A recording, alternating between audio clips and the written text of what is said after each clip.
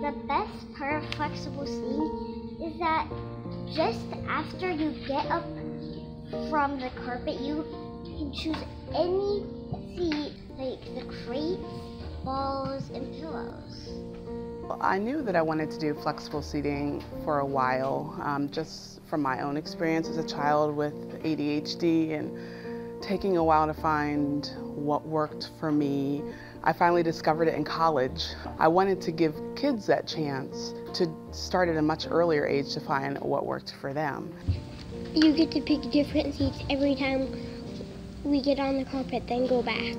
I really think it's important for kids to give that choice because it makes them more accountable, it makes them more engaged. Sometimes I like to sit down low because when I sit up high, it kind of distracts me, and when I sit down low, it helps me work a lot.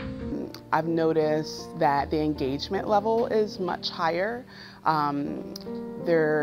They're ready to learn much more quickly. The writing has been better. We do flexible math here, so I have students from all across first grade in my classroom for math. I had one specific child with a 504 in a wiggle seat, and just having the choice in here to find a seat that really worked for her.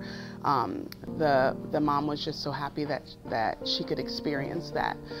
You can use them and move them to a personal space. They really help me when I'm doing Re-Self and Daily 5 and writing workshops.